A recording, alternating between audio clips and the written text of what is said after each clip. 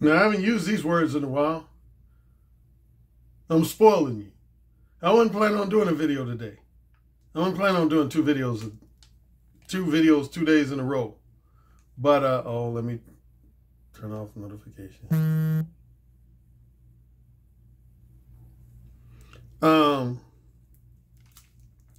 hopefully this one won't be too long. I don't mind though doing an extra video, because yesterday I planned on doing my last video for the week.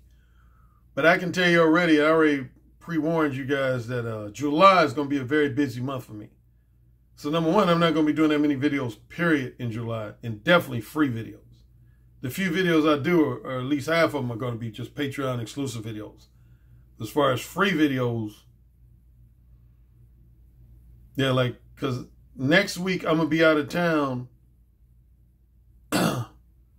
from Tuesday night through that following Monday morning. From Tuesday night through that following Monday morning, I'm going to be out of town.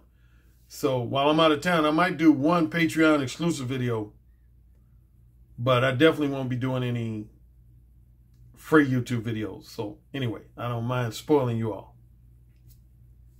But the reason I'm coming back the next day, this is kind of somewhat of a follow-up to yesterday's video. And I should have anticipated this. Because, you know, last year, early this year, actually. Yeah, well, both. Last year and early this year, if you remember, I did a series of videos. Sometimes I'll get on these themes. I'll have one theme where I might do 3, 4, 5, 6 videos on that one particular theme, such as direct versus indirect.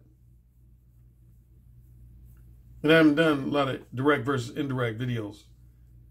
But after watching yesterday's videos, some people, not too many guys, but at least a handful, wrote me basically defending indirect. Although they were basically saying, Alan, I agree with a lot of your points about direct, but they were essentially going to say, but I have to say that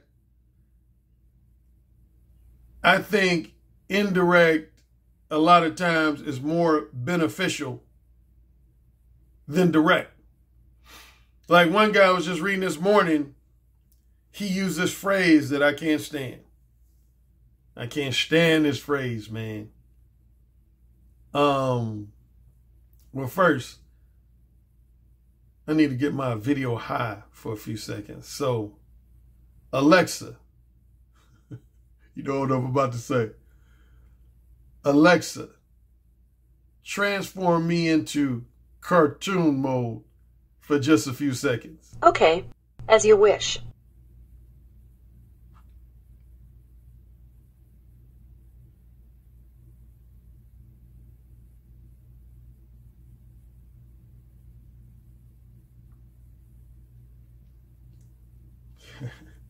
Floating in the clouds.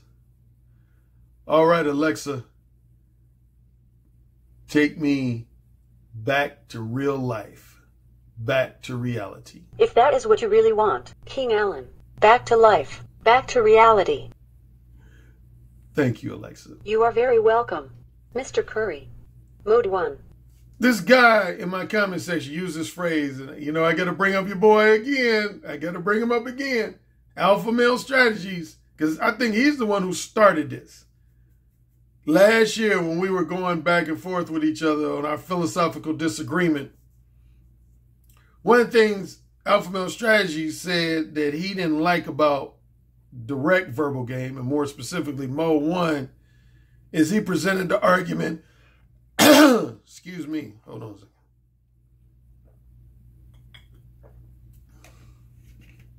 He presented the argument that if a man is direct with women, particularly in the very first conversation, that it will result in him leaving pussy on the table. Leaving pussy on the table.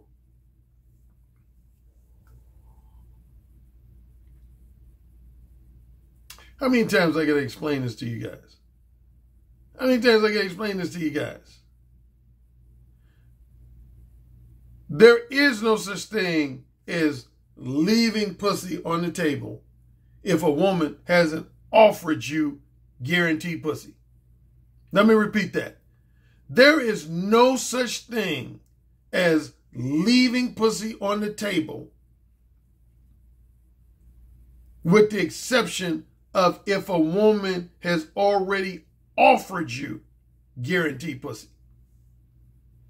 See, y'all need to know the history of where certain phrases come from. And again, I've explained this before, but I'll explain it again.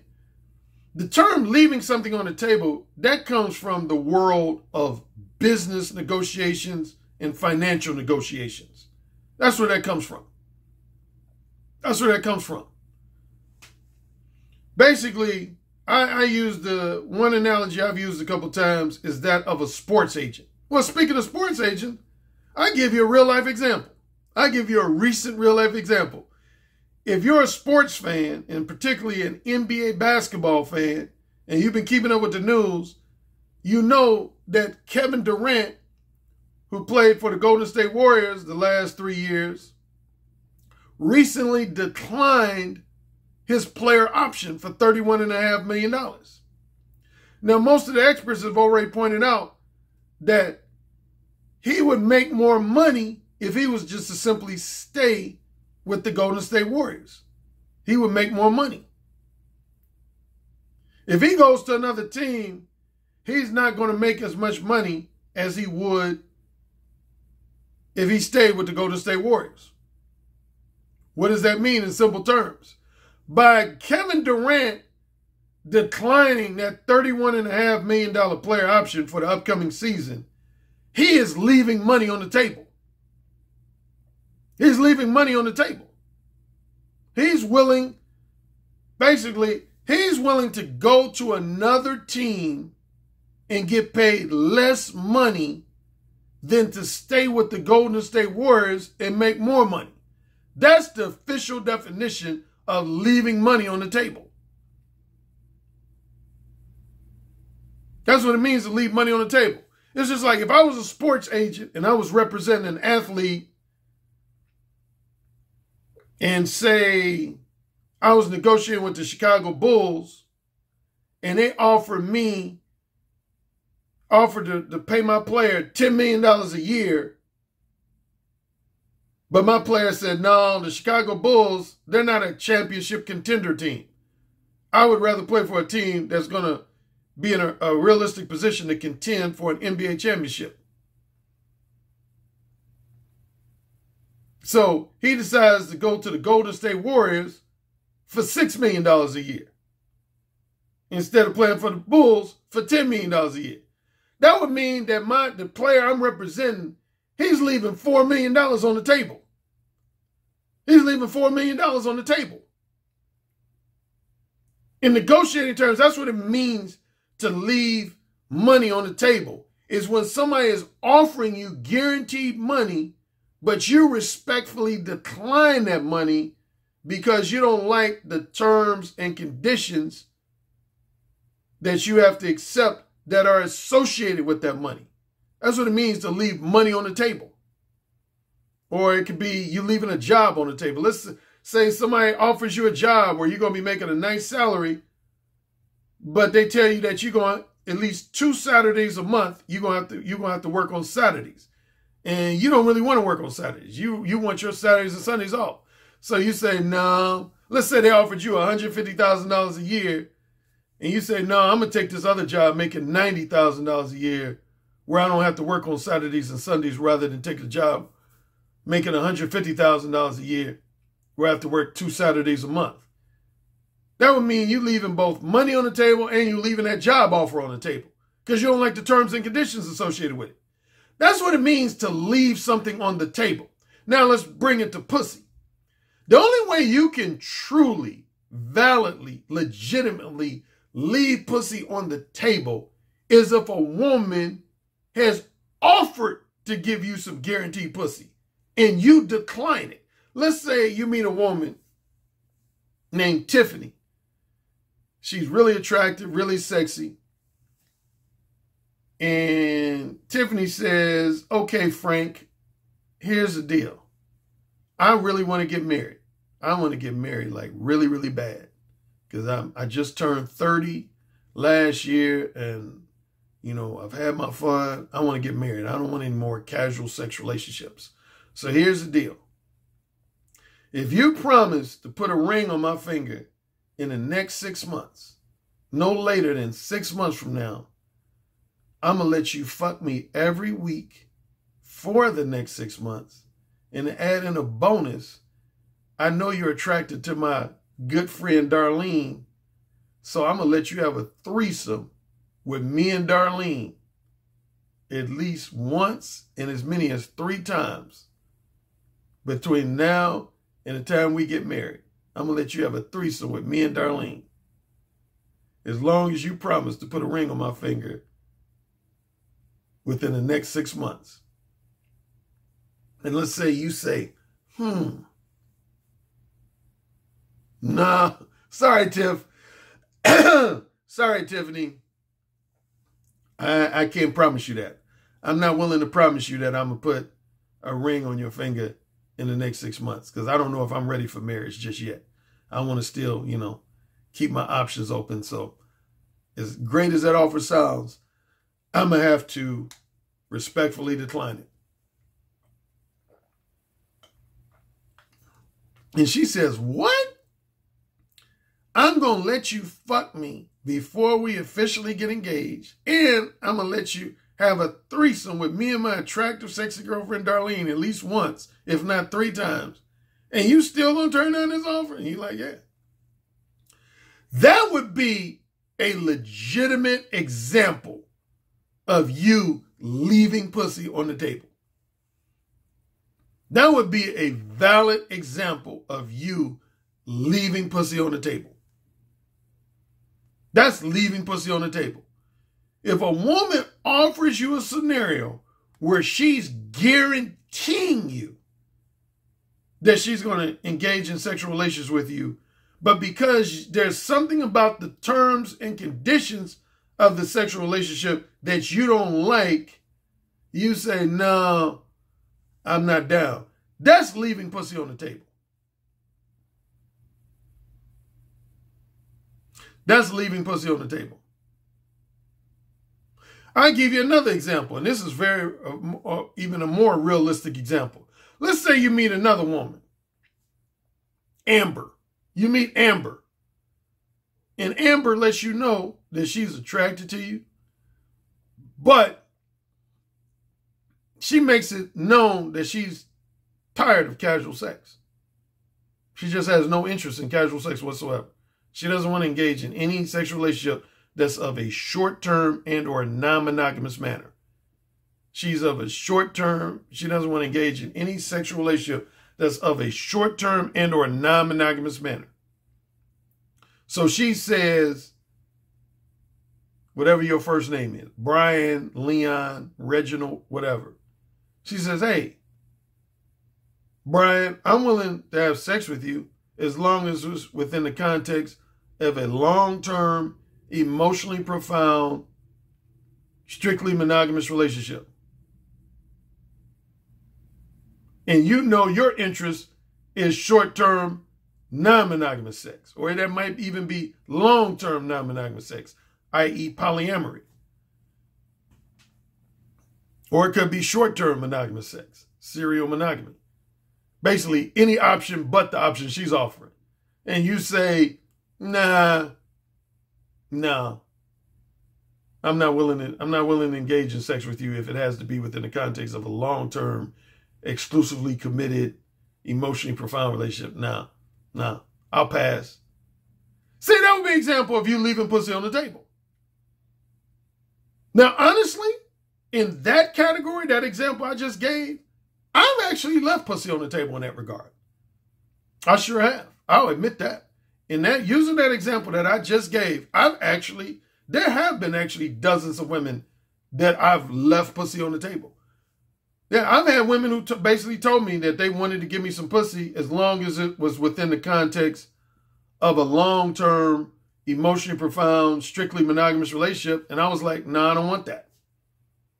So in that case, you can say, Alan left pussy on the table.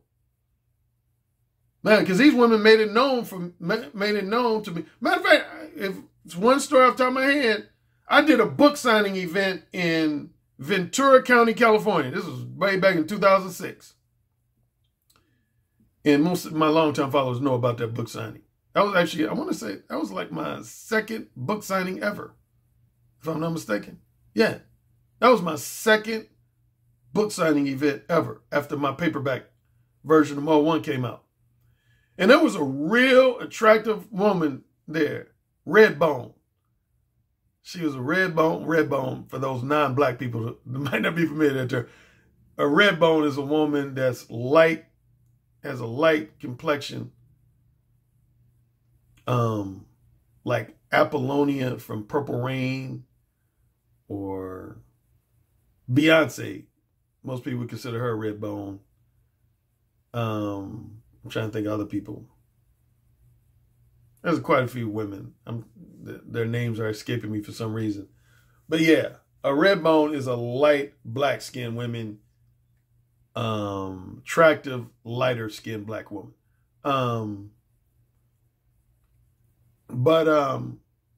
Yeah, there was this Redbone there that I was attracted to, and she was attracted to me. And I wanted to fuck her while I was in California. But she told me that the only way she was going to let me fuck her was if I was willing to be in a relationship with her, long-term, boyfriend, girlfriend type relationship. And I was basically like, no, I don't want that. And she said, okay. She was like, you sure? I was like, nope. She's like, okay. She was basically in so many words saying, this pussy, I'm telling you, you can have this pussy, but you can't have it within the context of casual sex. It got to be within the context of a relationship. And I was like, I understand that. No, thank you. That was a situation where I left pussy on the table. Now, see, this is why you have guys who are liars and manipulators. Because what do guys who are liars and manipulators do? In simple terms, to use one of Alpha Male Strategy's terms, sleazeballs. Because that's what a sleazeball is a liar and a manipulator. The average sleazeball guy, he's going to do what a lot of PUAs recommend, which is you lie to the woman, say, yes, I'm interested in a long-term monogamous relationship. And then after you fuck the woman 3 times, 5 times, 10 times, you just find a reason to break up with her. And I know a lot of guys who do that, including some of my own friends and frat brothers. A lot of my frat brothers when I was in college, that's what they used to do. They would give a woman the misleading impression that they wanted a long-term, emotionally profound, strictly committed relationship. But then after they fucked the woman 3 times, 5 times, 10 times, 15 times, they would just find an excuse to break up with the woman. Matter of fact, that's what led to that infamous conversation I had with those 3 sorority girls, the Alpha Kappa Alpha. If you know my backstory about how Mo 1 got created. Because that was one of their complaints, was that very scenario. See, that's where my ethics come in. And I know a lot of guys always say, oh man, I don't like to include ethics when it comes to getting laid. But that's what I can't do that, man. If other guys are willing to do that, more power to them. I'm not going to lie to no bitch like that, man. I'm serious. I'm not going to lie to no woman like that. If I know I only want casual sex, and I know for a fact that a woman wants sex only within the context of a long-term, emotionally profound, strictly monogamous relationship, I'm not going to lie to no woman like that. Just to get some ass. I'm not willing to do that, man. I call that toying with a woman's emotions. When you do that, you're toying with a woman's emotions. And I'm going to be honest with you, man. I've pointed this out before. That's risky. That's risky. In a very extreme example, I know a motherfucker, and y'all know this story. I know a motherfucker that got shot in the head for doing that shit. And I'm not even joking. There's a guy I know, he's a friend of my cousin. He got shot in the head because of that. Yep, he was toying with a woman's emotions, man. Made her believe that he was all into her when he was really fucking around with a bunch of different women. She came to his crib and shot him in the head. Now, that's a very extreme example, but it just shows, what does that show you, though? What does that show you, though, about toying with a woman's emotions? This woman was willing to go to prison. She was willing to get revenge on this guy at the expense of going to prison. That's what that shows you, that story. That woman was willing to get revenge on this guy at the expense of going to prison. I've seen other women do stuff like destroy a man's car. I've seen that with my own eyes. Women take a bat to a guy's car. One woman, I saw her pour gasoline on a dude's car, light and just lit it up. Just lit that motherfucking car up, man. I ain't even joking. My brother know about it. Man, because this dude had led her to believe he was in a committed relationship with her. Turns out he was cheating on her. She heard him fucking another chick. Man, it was an expensive car too. She lit that motherfucker on fire. She lit that motherfucker. I had a frat brother. Toy with a woman's emotions. Man, she came to his apartment, took some scissors and cut up like $1,500 worth of his clothes. There's a saying, bruh, fellas, if y'all don't know it already, hell hath no fury like a woman scorned, man. I don't toy with no woman's emotions, man. Not just because I'm scared of retribution. That's more of a secondary thing. It's just not in my values and ethics system. It's not in my integrity to do that. And now that I'm from a business standpoint, now that I'm an established book author and dating coach, I don't really have any choice. Even if I wanted to be a liar and a manipulator, that would make me lose credibility like almost overnight. If I was to get a reputation after writing a book like Mo 1, that's all about upfront, straightforward honesty, if I was to fuck some women by lying to them, misleading them and manipulating them and toying with their emotions, not only would I be going against my own personal ethics, but from just a business and career standpoint, I would lose credibility. I would literally lose credibility as a book author and a dating coach. So I'm in a position where I can't even if I wanted to be a liar and a manipulator, I couldn't be. Because it would make me lose credibility. And I talked about this on videos before. When you're a self-help guru, credibility is everything. Credibility is everything. Trust me. Credibility is everything. When you market yourself as a self-help guru, credibility is everything. It's just like if you come out with a book about eating right and exercising on a regular basis, but then all of a sudden people catch you eating junk food on a daily basis and not exercising, you're getting fat and sloppy looking, you're going to lose credibility. If you wrote a book about eating right and exercising in order to improve your physique, but when people see you, they always see you eating junk food and they never see you exercising, you will lose credibility. People wouldn't buy your book no more. They'd be like, this motherfucker, he not living what he talking about. He not living what he talking about. So again, if I was to be a liar or a manipulator of women, people be like, oh, then his Mo 1 is bullshit. He talked all that shit in Mo 1 and he out here lying and manipulating women just like the rest of us guys. So see, I would never do that, man. I would lose credibility. But even if I wasn't a book author or a dating coach, that just goes against I don't like lying to women like that. Again, I know a lot of guys do that. But anyway, so when you guys say, well, Alan, I like direct, but I think the problem with direct is you leave pussy on. No, it doesn't. No, it doesn't. If a woman hasn't offered you guaranteed pussy, you're not leaving pussy on the table. Do you know what that would be like me saying? And I think I've used this example before. For you guys to simply say that being direct automatically causes you to leave pussy on the table would be like me going up to one of my friends or acquaintances and say, hey, man, you need to go to Las Vegas this weekend. They say, why? I say, cuz you need to gamble and win some money. And they say, oh, I don't really want to gamble. I say, oh, if you don't go to Vegas this weekend, you leaving money on the table. You leaving money on the table.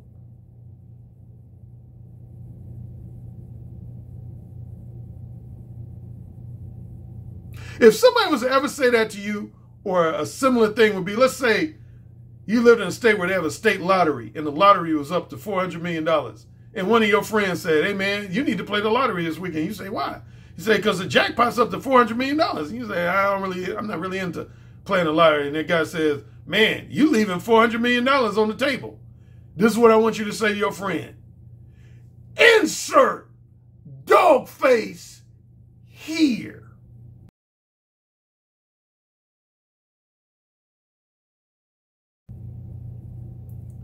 If you choose not to go to Vegas and gamble, or you choose not to play the lottery because it has a jackpot of $400 million, you are not leaving money on the table. Why? because you're not guaranteed to get that money.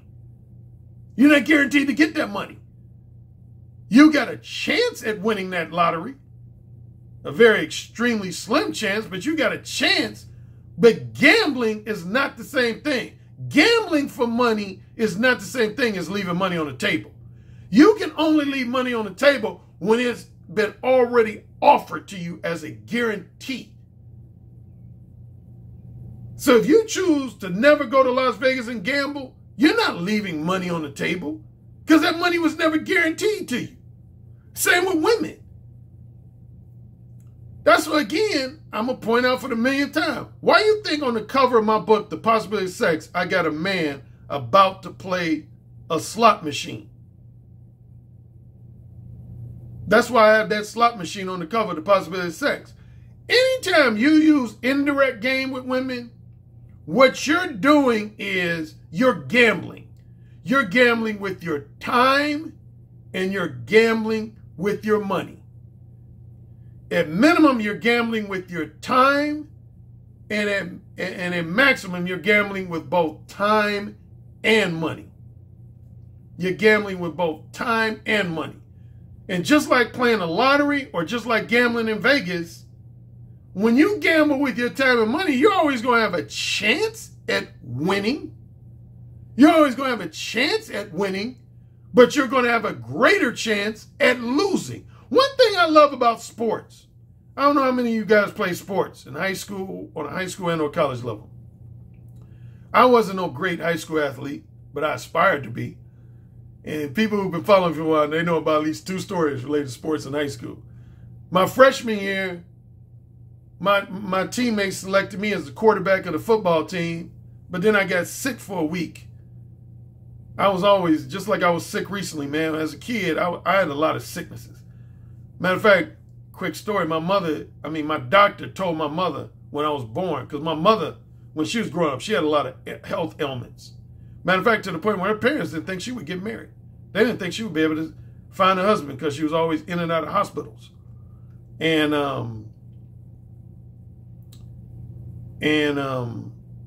yeah, the doctor told my mother,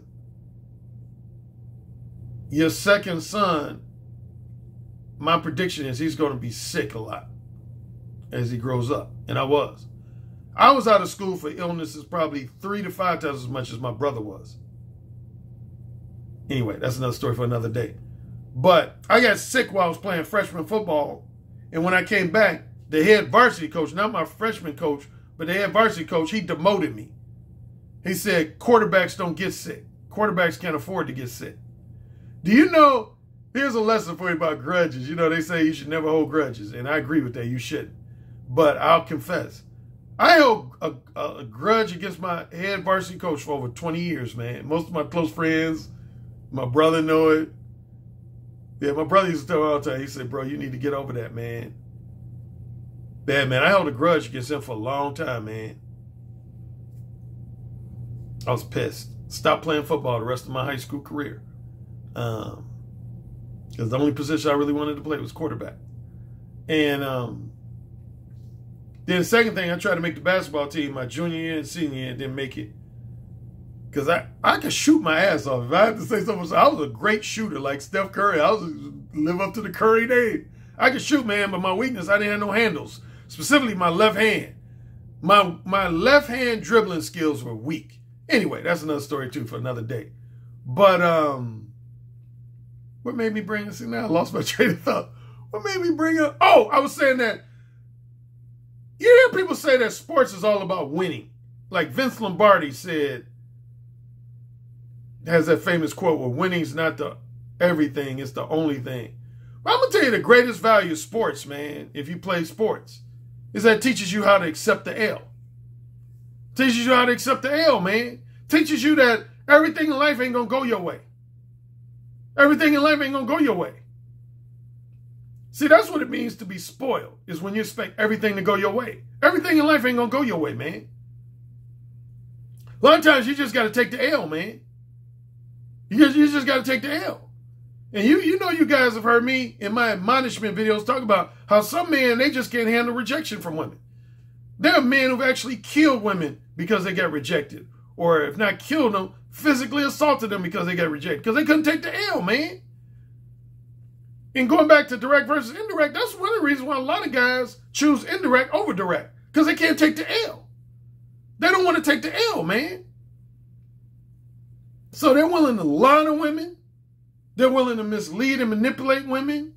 They're willing to give a woman the misleading impression that they desire and value and appreciate that woman's non-sexual attention and companionship just as much as that woman's sexual attention and companionship when they know damn well they don't. That's what a lot of indirect guys do. They give women a misleading impression that I want both your sexual and your non-sexual companionship when really they just want that woman's sexual companionship.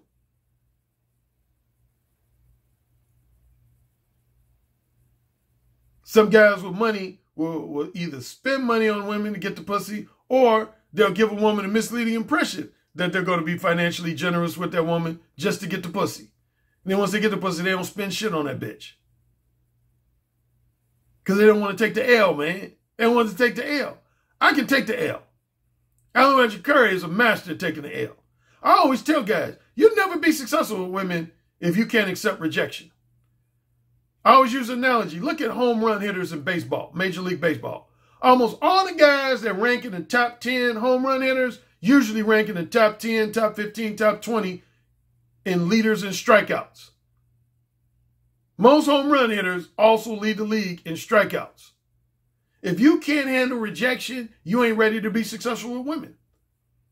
It's that simple. If you can't handle rejection, you ain't ready to be successful with women. I can take the L. Can you? Can you? So for all you guys making this argument about, well, Alan, I like direct, but honestly, my one problem with direct is it's going to cause you to miss out on opportunities and leave pussy on the table. Quit saying that stupid shit.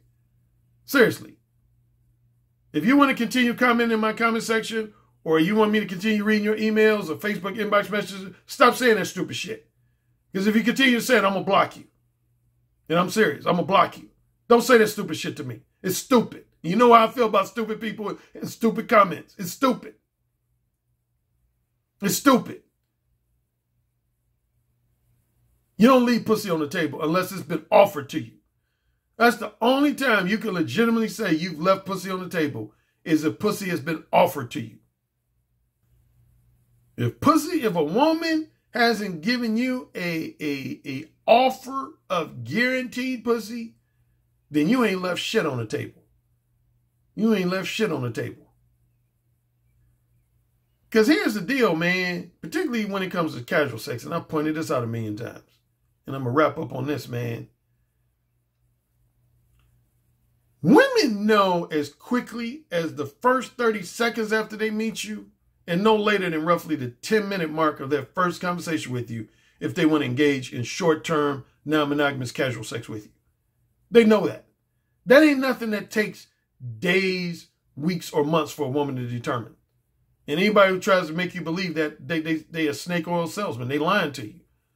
When it comes to, out of the 4 types of sexual companionship, long-term monogamous, long-term non-monogamous, short-term monogamous, and short-term non-monogamous, if there's at least one out of those 4 that women know as quickly as the first 30 seconds after they meet you and no later than the 10-minute mark of their first conversation, is short-term non-monogamous. And again, when I was in Los Angeles in November of last year, I had conversations with about 15 women. All of them confirmed that.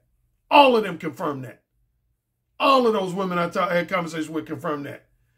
Women know immediately if they want to engage. Remember I was talking about in yesterday's video about fuck buddy versus friends with benefits? When it comes to a woman wanting to be your fuck buddy, women know as soon as they meet you if they're willing to be your fuck buddy. Women know as soon as they meet you whether they're willing to be your fuck buddy.